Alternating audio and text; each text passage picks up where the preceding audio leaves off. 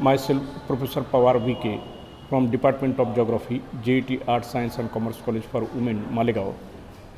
On behalf of this video presentation, I welcome you all. On Friday morning, visibility was zero. The smog was intensely irritating to the human beings, particularly to their respiratory systems. People soon developed red eyes, burning throats, and nagging cough. Elderly and sensitive people were first victims. More than 4,000 people died before the fog disappeared on December 9, 1952. The term smog is a synonym of smoke and fog. It can be coal-induced or photochemical smog. The coal-induced smog is popularly referred to as London smog, since its nature is chemically reducing with high levels of sulfur dioxide. It is also called reducing smog, and because it was truly a major air pollution disease, it has also been referred to as classical smog. From this incidence, people learn that air pollution can no longer be ignored. The episode was enough to pass the Clean Air Act in 1956 in England. However, London has experienced many air pollution disasters after December 1952.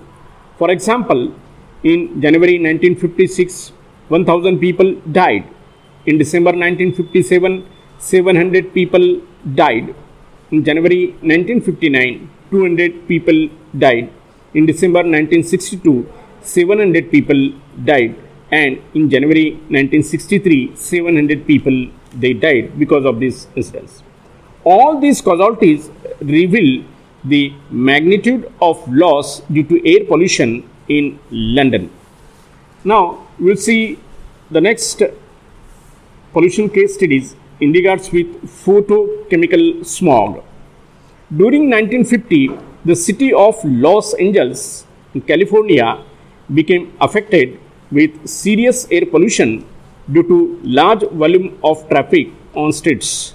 A photochemical smog was formed by the interaction of hydrocarbons and oxidants like carbon monoxide, ozone in the presence of sunlight. It caused eye irritation, visibility reduction, and damage to crops and rubber crackings. It was an oxidizing smog, also called photochemical smog or Los Angeles smog, unlike reducing London smog. Now, we'll see the subunit of photochemical smog, that is how this photochemical smog is formed. Hydrocarbons and oxides of nitrogen react in the presence of sunlight to produce photochemical smog, which contains ozone, that is O3, hydrogen peroxides, organic peroxides, organic hydroperoxides, peroxoacetyl nitrate. Various reactions take place in the formation of photochemical slop. So, these photochemical generated radicals are reactive intermediates and undergo a series of reactions in the presence of ultraviolet light to form still more radicals, which combine with number of pollutants in the air, producing nitrogen dioxide, ozone, and a number of toxic chemicals like aldehydes, formaldehydes, peroxyacetyl nitrates. Now, we'll see the characteristics of photochemical smog. The toxicity of photochemical smog is due to the presence of various toxic compounds. There are some of the distinctive features of such smog.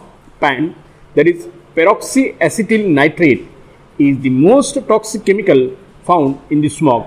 It causes irritation of eyes and lungs and can cause even cancer.